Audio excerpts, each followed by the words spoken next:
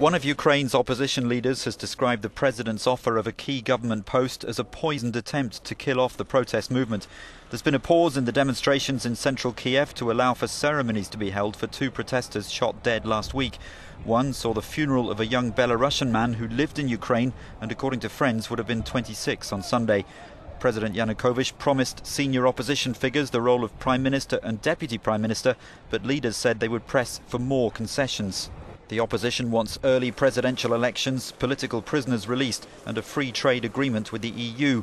Yanukovych has also hinted at changes to new anti-protest laws, but this demonstrator says we won't leave till he and his government resign.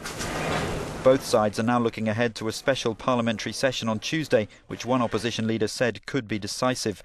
Meanwhile, demonstrators have been clearing up a government hall in central Kyiv after violence erupted earlier. A large crowd attacked the hall after an estimated 200 police officers were seen entering it.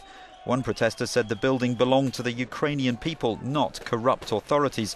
Demonstrators later claimed to have found bullets left by police, which the government denied. Saturday saw anti-government protests continue to spread to other cities outside the capital.